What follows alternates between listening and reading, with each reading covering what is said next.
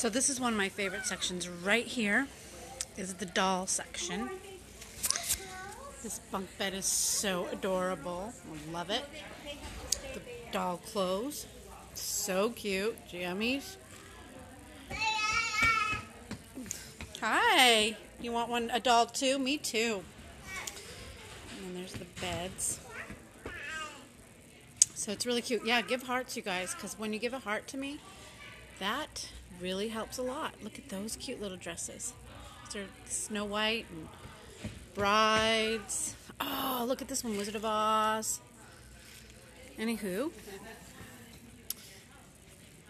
then I love looking at the quilts. Look at these quilts. Oh my gosh, this one's so beautiful. I love the tiny little squares. Oh.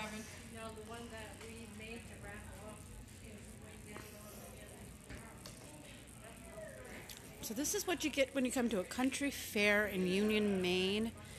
This is like 10 minutes from my house, maybe 8. And I come every year for 25 years. When my kids were little, though, I was so poor, I couldn't even come to the fair. That's how poor I was. I couldn't bring my kids. I didn't even have a car. There's no buses that drive you to the fair from Camden. And so I couldn't come to the fair, and that's really sad. And I didn't know about network marketing then. I didn't know that there was another way, and we didn't have internet yet, you know?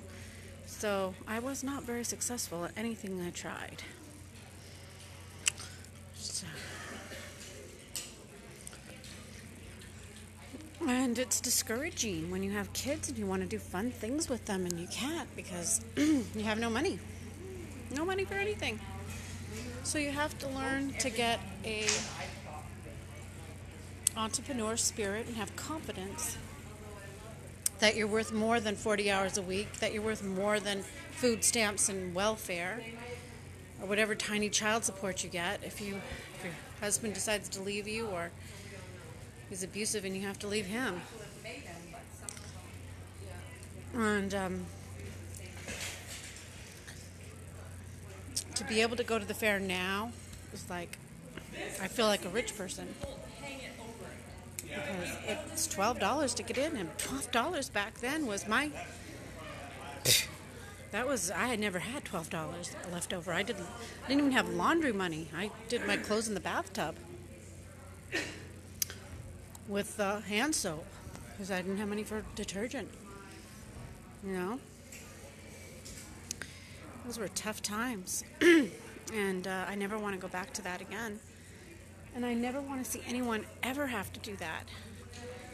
So if you're willing to add value to yourself, you get to go to the fair. Oh, I love that one. That one's really pretty. If you add value to yourself, then you can add value to others. And then, you know what? You become extremely valuable to the marketplace. The key is to becoming valuable to the marketplace. The marketplace pays for value. And when you add value to yourself, they'll pay you. And I just did not have any value. I had needs. Needs don't pay you. I was needy. And the marketplace doesn't pay you for your needs. It pays you for your value that you can add to others. And that is a huge secret that people don't know. They think, I need the money. I need it. Well, you don't need it. You're called to have it. And you're going to have it. You just have to have confidence about that you have something of value to offer people. Instead of saying, I need this and need this and need this from other people, you would be saying, I have value to offer people. Therefore, I'm going to have money. And then I'm going to help other people as well. Because confidence is not come cheap. You know, there's a couple of ways to get it, and that's by hanging around confident people. I guess it does come cheap, but it doesn't. I mean, when I say cheap, I mean time.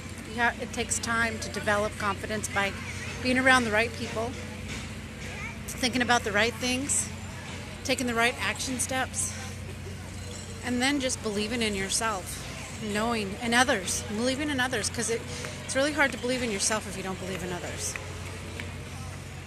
So my tip today would be, if you are broke, poor, don't have enough money to go to take your grandkids to the fair, your children to the fair, you need to start an online business. You're called to start an online business where you can make connections with so many people and help so many people out there get confidence, start their own entrepreneur business. Because you can do anything. And I was just talking to my grandson about that last night, because he wants to make money. And I said, well, you got YouTube, you got internet, you can do videos. Hey, want to say hi to my online Periscope friends? There she is, right there. Don't. I gotta stop it now. No, I'll stop it. Oh, where'd you get that corn dog?